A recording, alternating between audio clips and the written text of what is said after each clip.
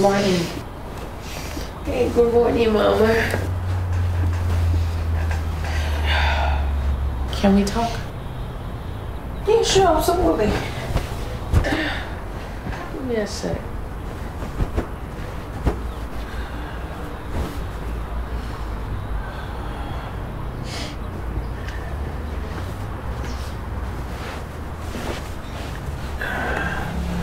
I just wanted to share some things with you because I feel like since you've been here in America, we haven't made a connection.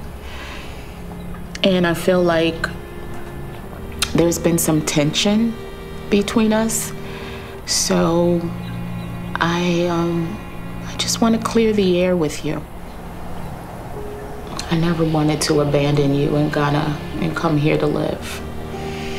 Many years ago, I was in one bad relationship after another, so I decided to travel.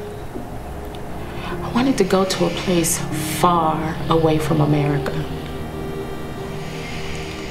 And I always wanted to see Africa, but through my eyes, and not through the eyes of the white man.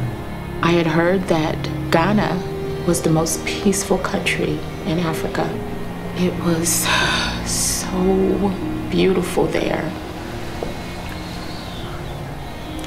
And that's where I really experienced true love for the first time.